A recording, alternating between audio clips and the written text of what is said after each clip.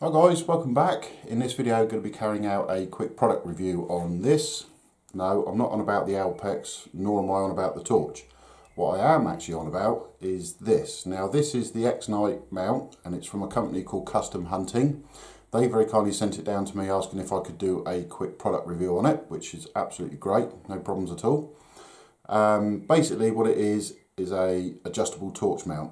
So what I'm going to do is show you guys a little bit closer exactly what this mount is like, and at the end I shall show you a clip at night basically in the garden, just showing you how easy it is to move this thing around and set it to exactly where you want it. So let's take a look at the mount in a little bit closer detail.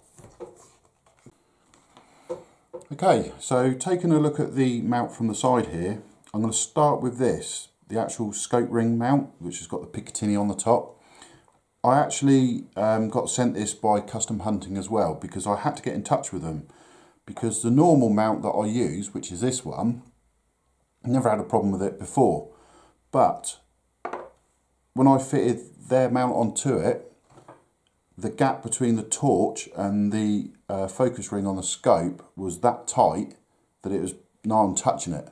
So I got in contact with them, they said no problem at all, we'll send you up one of our mounts, and as you can see, absolutely brilliant, no problems with it whatsoever.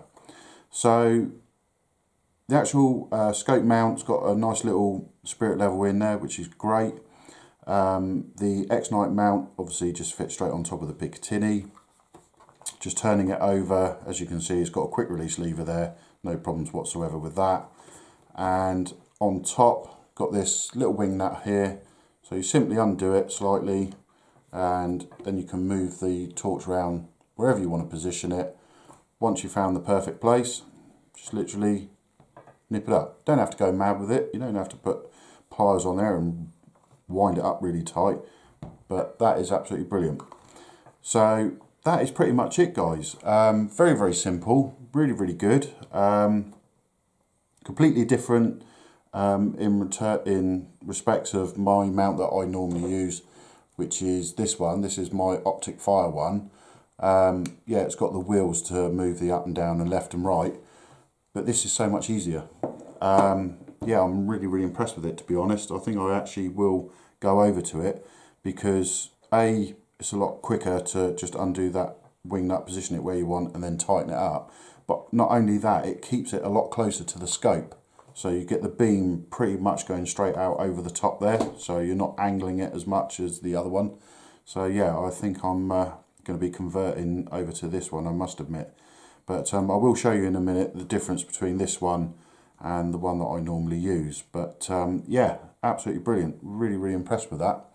So if you guys are interested in this, like I say, I'm going to leave their details and everything. They're a UK based company, they do a lot of their own stuff, including their own night vision. They do 3D printing for levers and mounts, and basically just go onto their website and have a look at what they've got.